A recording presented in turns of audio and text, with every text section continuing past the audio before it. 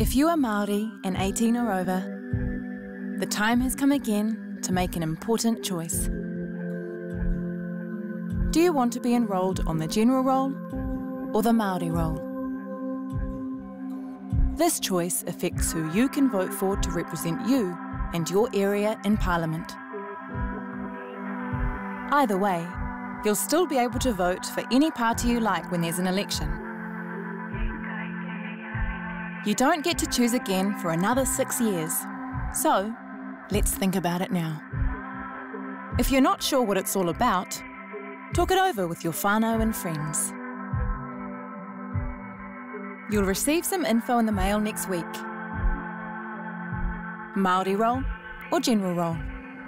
Now is your time to choose. Mau tonu e kōwhiri.